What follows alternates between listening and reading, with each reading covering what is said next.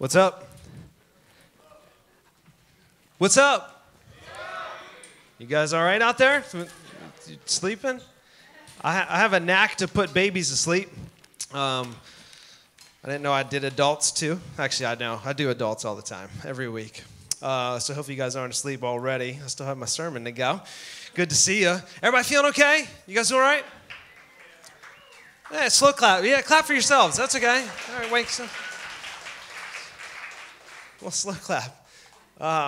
Good stuff, man. Good morning. Good to see you guys. Thank you so much for being here, as I mentioned already. And thanks to the families, the extended families of those children that were dedicated. I know you're here to support your family and support those that were on stage. And so thank you guys so much for joining us and being here with us today.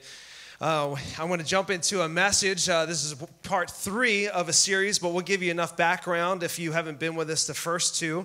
Really actually excited about this one more than the others because it's something that I personally deal with a lot. And we're going to be talking a lot about doubt. And if you've ever had doubt, especially in a setting like this, you hear a guy up here talking about stories that seemed a little bit unbelievable, kind of far-fetched, or maybe even impossible, and you struggle with how it fits scientifically, or if it's really even possible. Is this thing really true? If you've ever battled with doubt, I'm pumped that you're here because today's message is going to be just for you. It's going to be perfect, and so I'm so glad you're here with us today. As I mentioned, we are in a series called Greater. Not all decisions are created equal. Just because we've decided one way or the other doesn't mean that either decision is okay. That's why we have things like list of pros and cons. That's why we have choices to figure out which is the best decision, which is the other decision. Can I get a different mic? This thing's hiccuping on me.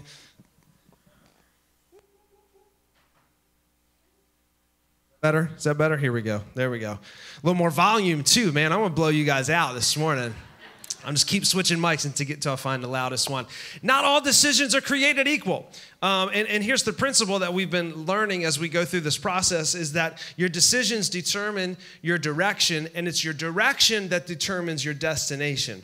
We can't just make a kind of a jerk move and yank the wheel and end up in the place we want to end up. There's 1,000 different decisions that need to happen so we can get to the place where we need to go. And so this is the principle behind this series is that there are decisions that are greater than the others. Week 1, we learned that brokenness is greater than safety. Not always is the safe decision the best decision. If you missed that message, it's up on the website. You can check it out.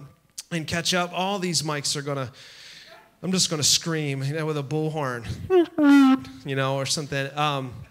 And then last week we looked at obedience being better than options. A lot of times we don't believe these two things are opposite, but they are. There was one thing that I've still been blowing my mind is the fact that disobedience is actually distractions. To be disobedient is to be distracted. And so the options turn out to be a distraction for us and it keeps us from being obedient. So, and that's up on the site too. You should catch up. Well, today we're going to be talking about faith, as we mentioned. And I actually struggled with what faith is greater than. And I think that is really the part of the message that is the best for me, is that there really is no opposite to this, and I'm going to leave it open. And I'm just going to say this. Faith is greater.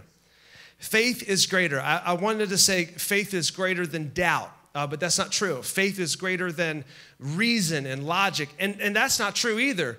I want to unwrap this together and unpack this idea that faith is the greater option. Even though we may have doubts, even though our reason and our logic may not back up completely what we are trying to believe, and we're still wrestling with what our reason, how our reason works, faith is always the greater option. And so we ask ourselves questions like, am I going to trust God when it doesn't seem like He's coming through? And when the world is closing in around me, am I still going to believe God's promise for me? Am I going to trust His leading, even though it looks like it's leading me down a dangerous path? Do I trust all these things? Am I still going to believe when it doesn't look like it's actually the right decision? Well, I want to show you today that faith is actually the greater option. If you got a Bible, grab it and turn with me to Genesis chapter 15. We've been looking at the life of Abraham. He has been our principal character through this story. Genesis chapter 15 is where we're going to be. There's some Bibles around you if you didn't bring one. We also have it on the screen as you go along. And in your handout, there's a little place to take some notes. I encourage you to grab that and a pen and follow along with us. Abraham, we understood, we have to get our minds around him. We have to understand his father, this guy named Terah. And that was week one. Well, week two, Abraham picked up where Terah left off. Well, now we're getting into the meat of Abraham's life, the promises that God starts to give him. And so the covenant that God engages with him is the first ever in Scripture like this. And I want to show it to you. Genesis chapter 15. Starting at the first verse, here we go. After this, the word of the Lord came to Abram in a vision. Don't be afraid, Abram. I am your shield, your very great reward. But Abraham says back to God, Sovereign Lord, what can you give me since I remain childless, and the one who will inherit my estate is Eleazar of Damascus? And Abraham said, you've given me no children, so a servant in my household will be my heir. Essentially saying, God, you can bless me all you want, but when I die, it's just going to be spread out to everyone else. It's not going to carry on through my generations. I have no children. You haven't given me an heir. Verse 4, and the word of the Lord came to him and said, this man will not be your heir, but a son who is your own flesh and blood will be your heir. Verse 5. He took him outside and said, look up at the sky and count the stars, if indeed you can count them. I love how God has a very sarcastic tone, you know. Hey, go ahead and count them if you can, you know. Then he said to him, so shall your offspring be. Verse 6, and this is our key verse for the day. Abraham believed the Lord, and he credited it to him as righteousness. This is a humongous verse 6. If you have your Bible there, underline it, or maybe you're on your Bible app, highlight it, bookmark it. This is a key verse. Abraham believed. That's the first time we actually see the word believe in Scripture. They've gone through all the generations from Adam to Seth to down on through the children into Noah and the generations that pass to Terah, and then we get to Abraham. It's the first time we see this word believe in Scripture. And anytime you see a first like that, it sets a precedent for all the rest of Scripture. And it's important for us to get into our minds. Abraham believed the Lord, and God credits it to him as righteousness. He credits to him as righteousness. He puts it in his account as righteousness. Can we pray real quick as we jump into our text and kind of unpack this and allow God to speak to us? Lord, thank you so much for your word. Thank you for preserving these words all these generations so that we today can open them up, read them, and be challenged by them. And so I pray that you open our hearts and our minds this morning. I pray that you would speak to us and we would hear your voice and not be distracted by the other voices, not be distracted by doubt or fear or anything else in between. But God, I pray freedom today, freedom in our hearts, that any of us that wrestle with doubt, we would not feel disqualified from believing, but we would find ourselves in the same company as some of the greats of Scripture. And so we thank you for what you're doing and what you will do today. We pray all these things in your name. And everybody said, Amen. So, faith. Faith is an odd thing. Faith is kind of a mysterious word. It's very synonymous with belief. We say things like, hey, if you just had more faith, or, if you just believed, or if everybody knows the story in Scripture, Jesus says, if you had faith the size of a mustard seed, you can move mountains. Anybody ever read that and said, what does that mean? Anybody ever thought that? Because I've stared at many a mountain and actually quoted that verse. This is what church kids do. We actually try to, live Scripture. And I stood at said, all right, God, I'm believing. And I got nothing. I just want to tell you, it's done nothing for me so far. I have no evidence. What does that mean? What is faith? What is belief? It's a very odd, mysterious word for us to use in everyday language. And if you're in a church service at any point in your life, you'll probably hear the word belief or faith or believe 1,000 times in an hour or so that you're gathered with a group of people, because it's the cornerstone of all that happens in our relationship with God. It's the foundation of our interactions with Him. And so faith is this funny word. It's very ethereal and hard to put our hands around. but it's very crucial to what we do. And so first thing I want to do this morning is debunk a couple myths about faith. I'll do a little bit, some teaching and debunk some myths about faith, and then I'm going to preach at you a little bit, which just means I get louder and I spit further. That's all that preaching means. And so first thing first, I want to debunk a couple myths. And the first thing I want us to know is that faith and belief, they are not the absence of doubt. See, most of us believe that if I have doubt, I'm disqualified from faith. That if I have any semblance of I don't know, that we have this, we're disqualified from faith. Well, doubt is not the opposite of faith. It's actually unbelief, which is the opposite of faith. Doubt is a part of the process in the middle, and I want to show this to you in a pretty interesting way. First thing, we're going to do this. I have $10 in my pocket. It's right here. It's a nice crisp bill. It's $10. You could spend it anywhere. The first person that can run up on stage and stand on this green carpet, I'm going to give them $10. Go.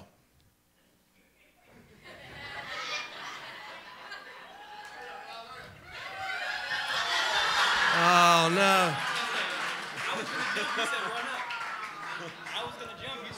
He said run up. He was technically, Rob should get a consolation prize.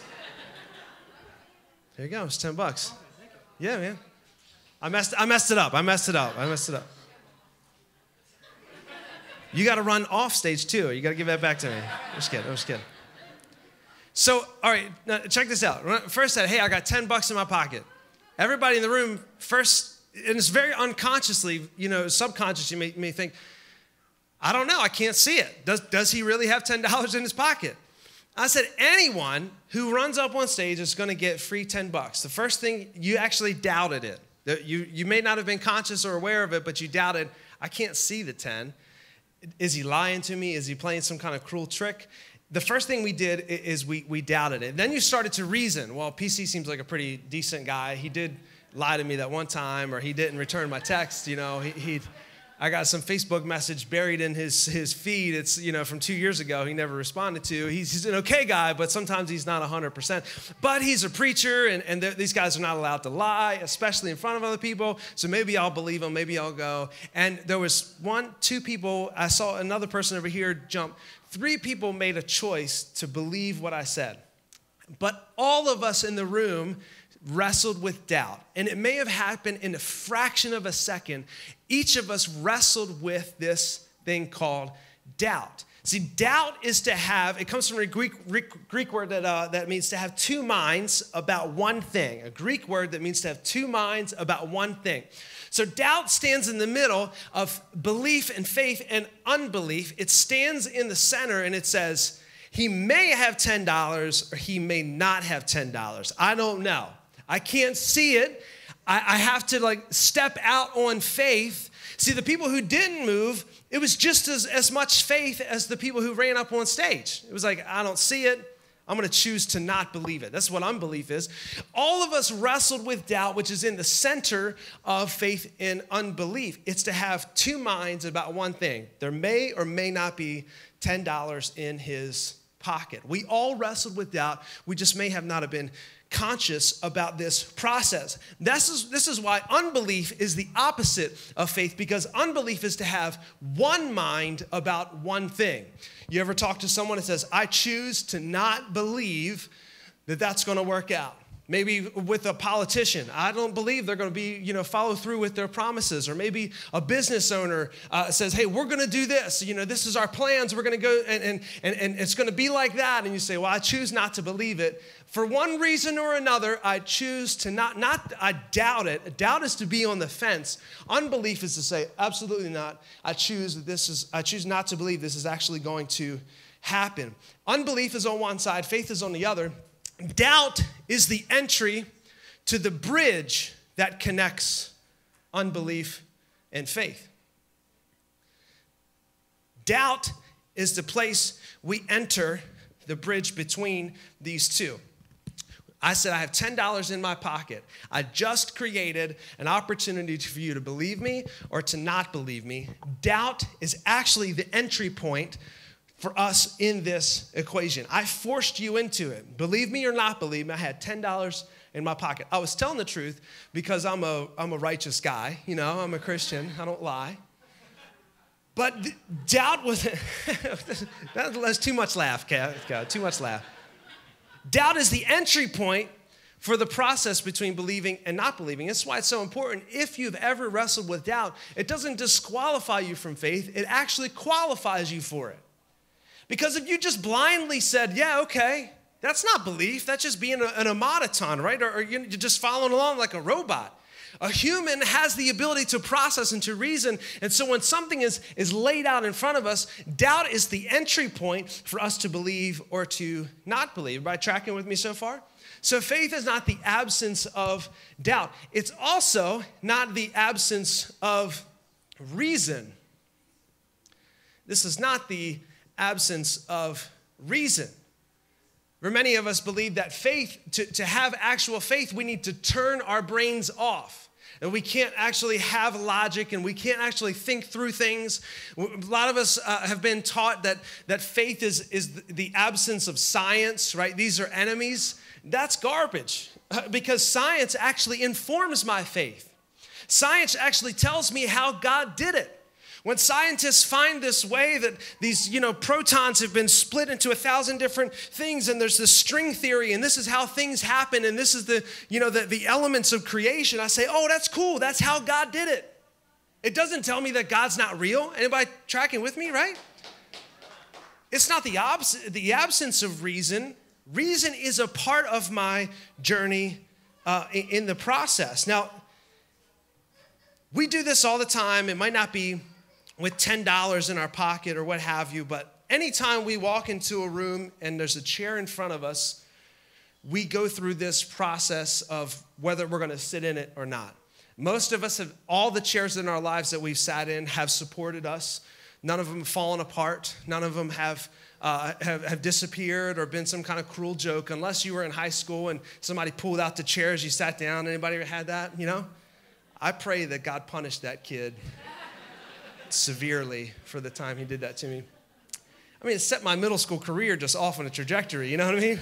I was the kid who fell for like 3 years. It was bad.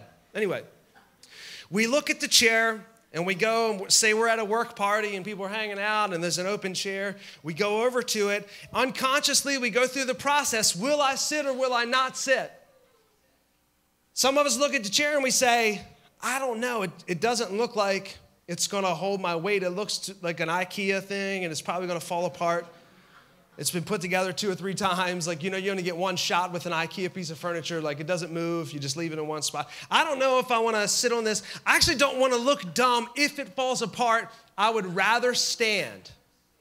So we go through the same process. Every single time you and I make a decision, we go through the same process. I'm not sure. Then we go through the process of reason. Well, this looks to be kind of sturdy. I may not be able to touch it, but it looks pretty good. We go through the process of reason. Then we make a choice to believe or to not believe. So faith is not the absence of doubt. It's also not the absence of reason. There is a process between these two. Doubt is the entry point that we take. The next step is reason. After reason is a choice. After a choice is the experience. After the experience is this thing called certainty. This is the process of believing or not believing. They are all the same. We go through the same process every single time. We step in and say, I don't know, I can't see the $10. I don't know, I can't touch the chair. I don't know if it's real or if it's not. Then we start to reason. Chris is a pretty cool dude. I believe he would give me $10. I think hopefully that's what you thought. He's a pretty good guy. He'll give me $10. Or we look at the chair and we say, it looks pretty sturdy. I'll go for it. That's the process of reasoning and of logic, right? Then we make a choice. I will sit down. I will run up on the stage. We make a choice. And then comes the experience. In the process of faith, my man came up on stage and he's standing up here in front of a crowd of people and he's saying, hey, I ran up here. You better have $10 in your pocket, That's the emotions he's having. you better give me my $10. I just ran up here. I pulled $10 out of my pocket. He's like, all right, I got paid to come to church. This is what, I got paid. This is great. Lunch on me. I'm going to mission. That's probably worth a meal. Or you sit on the chair and you have the experience of, okay, it held my weight. All right, I'm good, Once you have the experience, it leads to certainty. So you ever talk to someone that says, oh, I'm positive. Jesus went to the cross. He died. He rose 3 days later. I'm positive of it. How are you positive of it? You weren't there. I wasn't there, right? We can't just blindly accept and say, I'm absolutely certain without going through this process to belief or to unbelief. See, doubt is the entry point, but reason is the next place. Check this out. There are 300 or plus Old Testament prophecies about a Messiah that was going to come and save the world. 300 plus prophecies about this. Let's just take 8 major ones. The probability that Jesus fulfilled all of them, the probability that any person would fulfill only 8 of the prophecies is 1, let me show you this is crazy. 1 to the 10th, 1 in 10 to the 17th power. Let me show you what that looks like. This is 1, 2, 3, 4, 5, 6, 7, 8, 9, 10, 11, 12, 13, 14, 15, 16, 17, 18. Yeah. This is 1 in 1 quintillion. That's 18 zeros. That's a lot. It's like a million millions, I think, something like that. Anybody that can count, just correct me later. But this is a lot, right? The probability that one person would fulfill only 8 of the Old Testament prophecies, only 8 of them, is 1 in 1 quintillion. That's the probability. And Jesus fulfilled all 300 plus of them. Let me put it in another term. This is a 50-cent piece, right? I'm not giving this one away. So I know some of you are like this. No, not happening. If I had 1 quintillion 50-cent pieces, I could fill up the state of Texas up to 2 feet high. 24 inches high, the state of Texas, I could fill it up. Now, let's say I took one of these and I made marks on it. I kind of drew X's or something like that. And as a plane was flying over, I threw out the 50-cent piece that had marks on it somewhere over the state of Texas that was filled 2 feet high with 1 quintillion 50-cent pieces. The probability that I could send a guy blindfolded into the state of Texas and he reached down and pick up the one that had marks on it is 1 in 1 quintillion.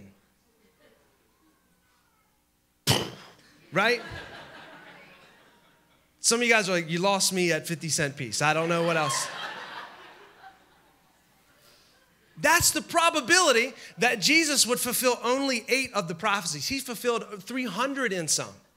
And so when I apply my reason, my logic to the scripture, it starts to bear itself back to me. It starts to tell me, yeah, this is legit. Yeah, this is real. This can be verifiable. This is actually provable. See, my faith is not just some acceptance of some things that people gave to me. Hey, believe this. This is what you need to believe. Okay, sounds good. To get to heaven, I just got to say yes. No, I first doubted it, just like we all did. And then I applied my reason to the process, just like we all did. And the deeper we dig, we'll find that our logic and our reason actually informs our faith. It doesn't disprove and it doesn't disqualify my faith. And so for the thinkers in the room, some of you guys that can't just accept a statement for what it is, you have to think about it and test it and find out if it's true or if it's not true. Keep testing because God is faithful. Keep applying your reason and keep testing it and trying to prove it because it will come to pass that you will believe. It's not the absence of doubt. It's not the absence of reason. Faith is the opposite of unbelief, which is to choose 100% unequivocally that I will not believe. I want to show you a couple verses about faith and about why this is so important to us as we get ready to wrap up this morning. You say to yourself, okay, so what? Why is this?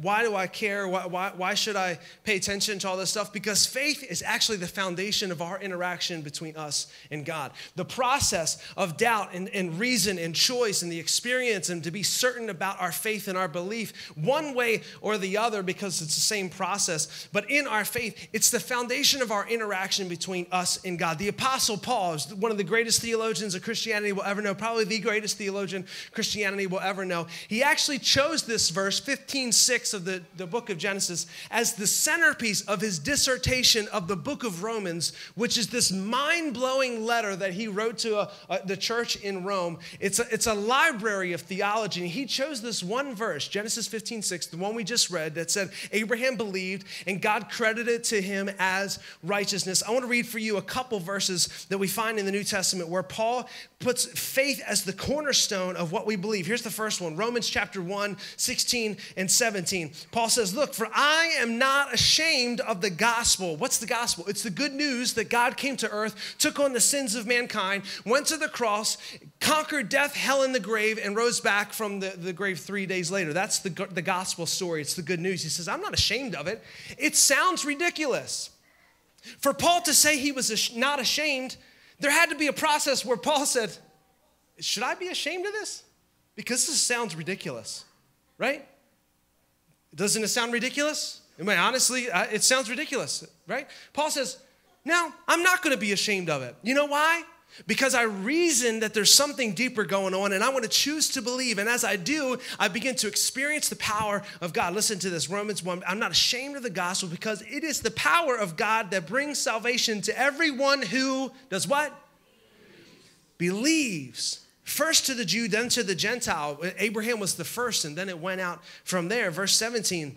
For in the gospel, the story that God came to mankind, took the sins of mankind on his shoulders, went to the cross, conquered death, hell, and the grave, and rose from the third day. For in that story, the righteousness of God is revealed, a righteousness that is by faith from first to last. If you have a King James or a New King James, it says from faith to faith. It's proved from faith to faith, just as it is written, the righteous will live by faith. Let me read you another verse, Romans chapter 10. He says the same thing. He says, look, for if you declare with your mouth that Jesus is Lord and you what? Believe in your heart that God raised him from the dead, you will be saved. Verse 10, for it is with your heart that you believe and are justified, and it's with your mouth that you profess your faith and you are saved. Let me show you in the gospel, the book of John, the gospel of John, he writes this about Jesus.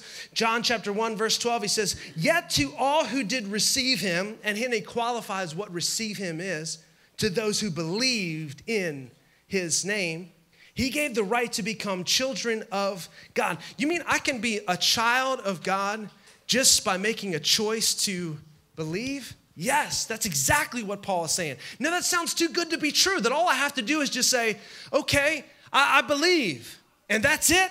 Yup, that's it. Salvation happens at that very moment. You mean, do I have to recite a certain prayer? Do I got to repeat after UPC? No, you don't have to do any of that stuff. Those are just tools to get us to the place to believe at a heart level. You say, well, that sounds too good to be true. Yeah, it is. It is too good to be true. It does feel like that there's got to be something more, but that's the human condition, that I need to earn it, I need to deserve it. But Paul said, look, no, I'm not ashamed of that story because it's showing me the power of God for all who believe. Faith is the greater option, always. What's John 3:16? For God so loved the world that he gave his one and only son, that whoever would, what? Believe in him has eternal life. They're not going to perish. Jesus himself says this word, that belief is the cornerstone of this process, this interaction between us and God. Believing is the beginning of living. Believing is the beginning of living. See, many of us are at the party of life. And we see the chair. I don't know if I want to sit. I don't know if I want to. I don't know if I want to risk it. I'm not sure if I want to risk it because I might look foolish if I do. And so we think that we're just going to stand here. And we've been standing for 2 hours at the party and we're thinking, man, my legs are killing me. I either got to leave or I got to sit. I got to leave or I got to sit. I don't know what I'm going to do. We're standing, we're thinking we're having a good time. We're thinking we're really living, avoiding the process. But it's not avoiding the process. It's not really living. We're living in this place of doubt, refusing to make up our mind one way or the other. We're missing out on the party because we're preoccupied with whether we should sit or we shouldn't. Scripture says, get off the fence. You wrestle with your doubt. An honest wrestling with your doubt. Do it. But you're not going to experience what life really is all about until you begin to believe. Believing is the beginning of living. And everything up until that point is a process to get us there. I'm going to show you Abraham's wife because she didn't believe as quickly as he believed. Not everyone around you is going to believe what you believe. It's just a fact of life. You may have gone through this process and you say, okay, Jesus, yeah, cross, third day, Easter, I'm down. I believe. Maybe you are that type of person that you just went for it and everything is cool. Not everybody goes through the same process. Let me show you Abraham's wife real quick in Genesis chapter 18. I'm going to read it for you real fast and I'll have it for you on the screen. Genesis 18, here's the context. This is an Old Testament sighting of Jesus. Abraham is out there talking to Jesus. There's three people, three visitors. Some theologians believe it's the Trinity. Some theologians believe that it's Jesus and two angels. Anyway, these guys are not human. These are not normal, just everyday passengers, and Abraham realizes it. So he's out there talking to him. Verse 9, chapter 18, one of them says, hey, where's your wife Sarah? They asked him. Abe says, she's there in the tent. And then one of them said, I will surely return to you about this time next year, and Sarah, your wife, will have a son. Now, context, she's in her 90s at this point. She's in her 90s. She's well past childbearing days. He says, I'm going to come back this time next year. I'm going to add one more year to it just to show you that I'm being serious. And she's going to have a son. Now, Sarah was listening at the entrance of the tent, which was behind him. Abraham and Sarah were already very old, and Sarah was past the age of childbearing. Verse 12, so Sarah laughed to herself as she thought, after I'm worn out, if my Lord is old, now I'm going to have this pleasure. She laughs. She's like, yeah, right. You're not the only one, right? It sounds ridiculous. Sarah says, you're crazy. You're out of your mind. Verse 13, then the Lord said to Abraham, why'd Sarah laugh and say, will I really have this child now that I'm old? God hears your laugh. I love that. Verse 14, is there anything too hard for the Lord? Woo! He's like, you think I can't do it? Is this a dare? I will return to you at the appointed time next year, and Sarah will have a son. Verse 15, now check this out. This is hilarious. You gotta read scripture with a sense of humor. Sarah was afraid, and so she lied. She says, I didn't laugh. And God says, oh, yeah, you did laugh. No, it didn't. Yeah, you did. No, it didn't. Yeah, you did. This is hilarious. God's got a sense of humor. Why'd you laugh? I didn't laugh. Yeah, you did. I heard it. Mom! Believing is the beginning of living. Sarah's standing there saying, God can't use me. There's no way. I'm not even going to put myself through this process because I'm 92 years old. I have no business going to Target in the maternity section shopping for myself. People are going to look at me like I'm ridiculous. At that 4 or 5 month place and you start to show and people are going to be like, how old are you, by the way? This is foolish. I'm not even going to go through this process. God, you're going to make me look like an idiot if I believe this is true. And by the way, it's impossible. You can't do it. God can't use me. There's no way. I'll look like a fool if he does. And by the way, God, it's impossible. If you've ever felt that way, welcome to the club. God told Noah, hey, I want you to build an ark because it's going to rain. It had never rained before. God tells Moses, hey, I want you to free your people. He's like, I'm a murderer. I actually killed a guy. I buried him in sand because I didn't want anybody to know about it, but they found out about it. Can't you call someone else? He's a leader with a stutter. He's standing in front of God saying, look, I can't even talk, bro. Why are you going to pick me to do this? David was a teenage shepherd. He was out in the fields, and now he stands before a Goliath, before a giant, and he's standing there with a choice. Do I do something or do I not do something? Esther, in the Old Testament, she won a beauty pageant. That's it. That was her only qualification. She was a looker. She was hot. That was it. How about Mary in the New Testament? The angel comes down and says, you're blessed and highly favored. Oh, time out. No. To birth God? I ain't that favored. No. And by the way, it's impossible because I'm a virgin. Unless you failed biology, God, and I don't think you did, this is not going to work. Jesus was just the son of a carpenter. What business did he have claiming that he was God? God can't use us. This is the thing that we say to ourselves. There's no way he can use me. At this point, do you know what I have done? And plus, I will look foolish if I try to go through the process. Noah's out there building an ark. People come up and say, hey, Noah, what are you building? An ark. What's an ark? I don't know. It just told me it was going to rain. What's rain? I have no idea.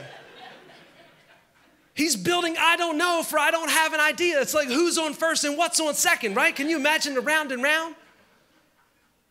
Moses is standing there with the army coming behind him, and he's got a sea in front of him, and 1 million people is a lot of people, gathered around him, pressed against the sea. There's death behind them, and there's a sea in front of him, and all he's got in his hand is a stick. That looks ridiculous. David is standing before a giant. He's got a spear and a shield, and he's got a sling. That can't do anything. He's going to, bleed on him, just slap him with it. What? It looks stupid. Esther walks before the king, and she's not even summoned to the king. She looks like a fool because the last queen who did it lost her head. She's standing in front of him on a hope and a prayer. Mary goes to Joseph and says, I know you're not going to believe this because I know you know what we haven't done, but I'm pregnant and it's God's. Yeah. Heard that one. God, you can't use me. You don't know where I come from. And plus, I'm going to look like a fool if I go through this process. And by the way, God, it's impossible. Noah's got the ark done, and he's standing on there. Okay, now what? I've looked like an idiot for 100 years. People have been laughing at me passing, and then one drop of rain comes down. Now who looks like the fool, right? God looks down to heaven and says, don't tell me what's impossible. Impossible is what I do. Moses is standing out there on the sea, and he's got the army coming behind him, and he's saying, all right, God, now what do we do? Now what do we do? It's impossible. I can't do it. And God says, just put your stick out over the water. Just extend it. People are going to know that you're not gifted. It's not you, it's me.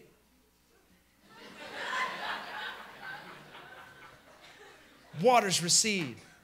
God's like, don't tell me what I can't do. Impossible is what I'm good at. David stands before a giant and he says, man, I don't know. You got a whole lot more stuff. I'm just going to put my rock in here and I'm going to sling it like I always do. I imagine his eyes were closed. Bam! God says, man, don't tell me what I can and can't do. Impossible is my business. Esther goes before the king and says, I know this is impossible. I'm not even supposed to come to you before I'm summoned. And God says, no, you don't tell me what I can and can't do. Impossible is my business. And Esther stopped a whole Jewish genocide because she was honest and said yes to Jesus. Said yes to what God was telling her to do. Mary steps up and says, okay, angel, I'm going to do it. Goes to Joseph, I'll carry God. I'll carry him in my womb. God wants to birth something amazing through you. And he needs you to say yes. And you're saying, it's impossible, God. You can't do it. A, you can't use me because you don't know where I've been. B, I'll look like a fool if I even try. And 3, it's impossible. And God says, don't you tell me what I can and cannot do. Impossible is what I'm good at. And so here's my challenge as we close out today. Get ready. The band can get ready to come forward. Believe. Go through the process. Believe. Say yes. You say, well, PC, I got doubts. Welcome to the club.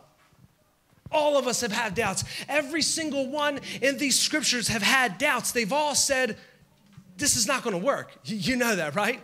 You can't use me to do it. B, I'm going to look like a fool. And C, it's impossible. My challenge to you is this. Know that God can use you, and he wants to. And he's waiting for you to say yes. And he's not going to make you look like a fool.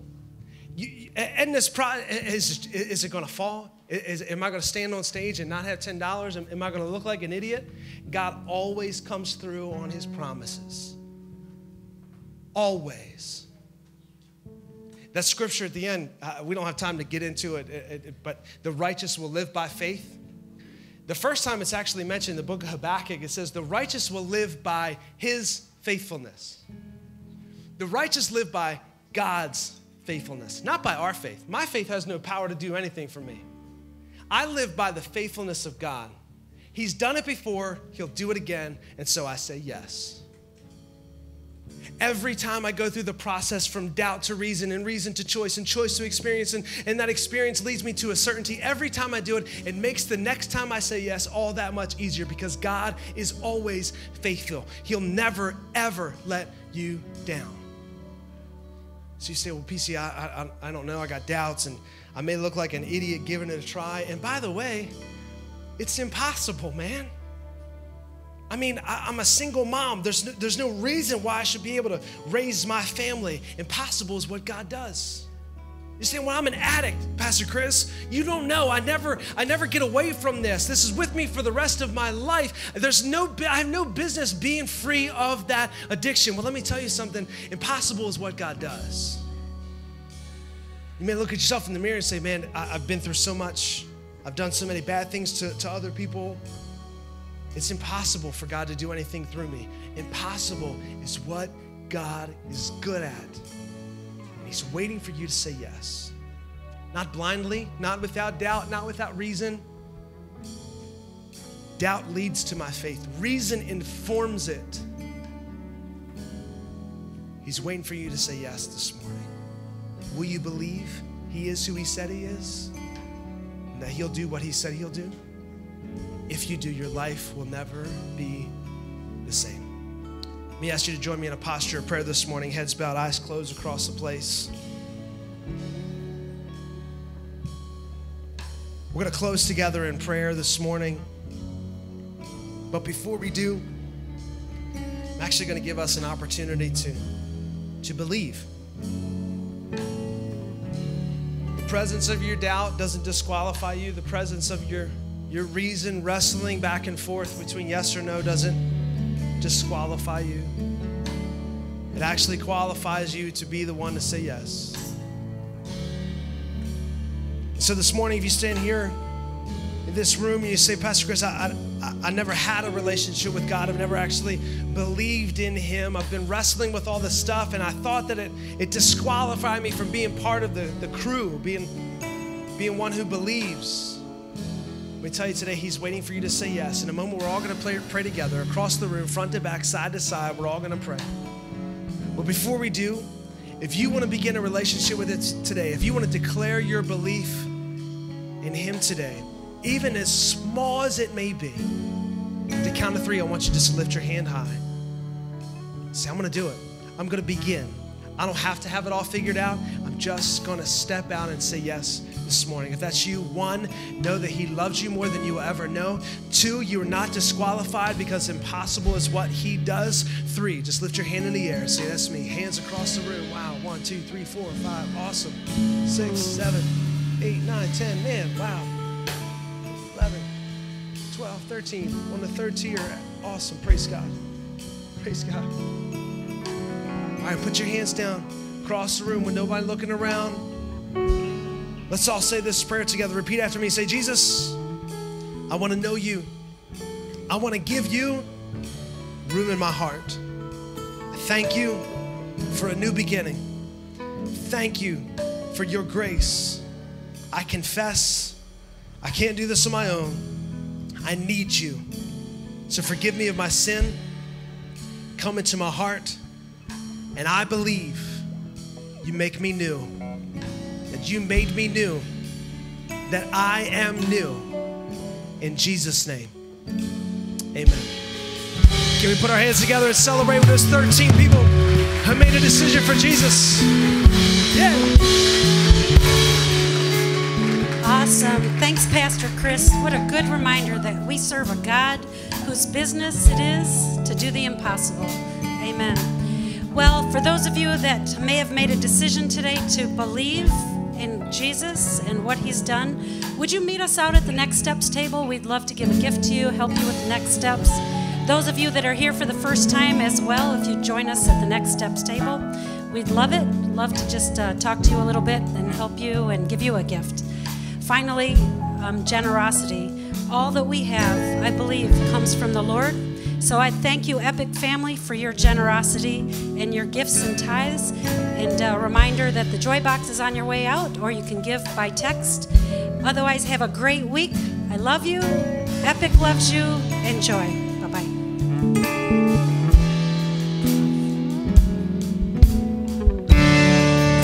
Of peace.